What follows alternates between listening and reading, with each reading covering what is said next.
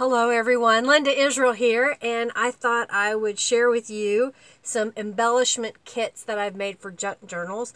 I have been making a few of these here and there and posting them in my shop, and this one will be in my shop as well, and I have 3 of them, so these are the 3 that I have. So I thought I'd quickly go through the components that are inside here. There are over 50 pieces inside this kit, and this one is all themed around blue images. So we've got little journaling cards. This one is a journaling card with some notebook paper, and I've sewn some ribbon, and this one has some fuzzy trim on it.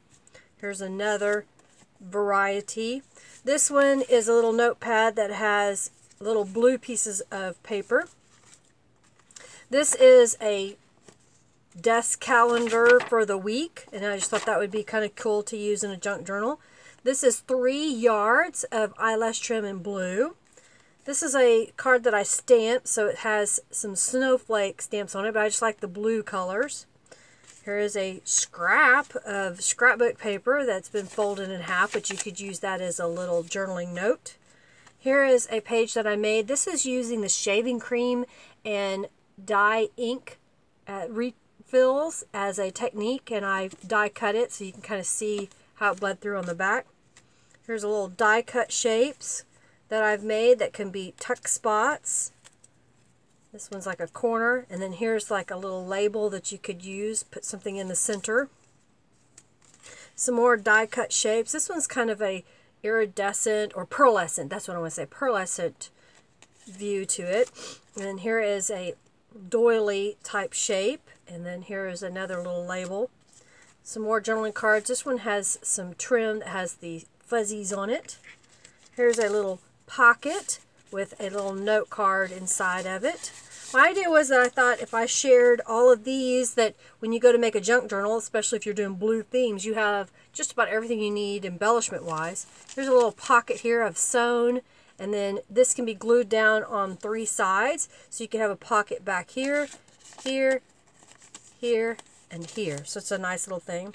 This was left over because I was punching out these little dragonflies, and I thought, well, it could be pasted to another piece, and made a little tuck spot or pocket out of that. Here's some more little corner spots that you can put on your page and add things to. This is a mixed media card. This is an old punch card for a computer system, and then I've just kind of done a little mixed media on top of it with some paint and Tattered Angels Glimmer Miss. This is a letterhead or stationery page. This is lavender inside a piece of mulberry, and so it smells really good. I've made these little tuck spots that you can glue down on the top of your page. Here's a couple of embellished paper clips that I made.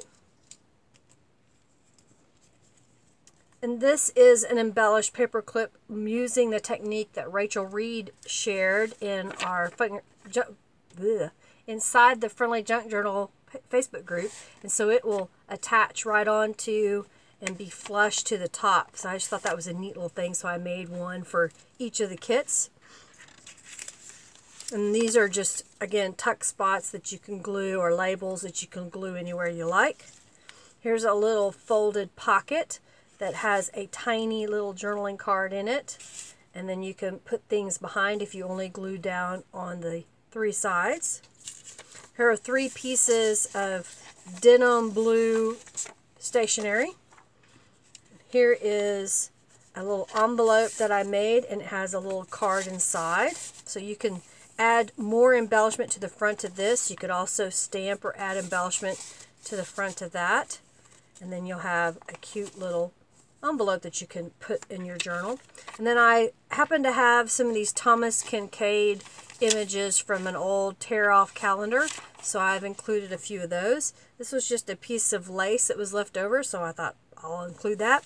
And then there's all these little bitty punched shapes. So I've got dragonflies, butterflies, and little hearts that I had leftover paper, and so I just punched a few of those shapes out.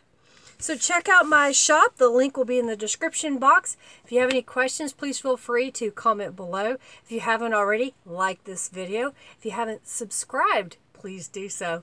Check out my description box for links to other social medias. And thank you so much for watching. I appreciate every one of you. Have a great day. Bye.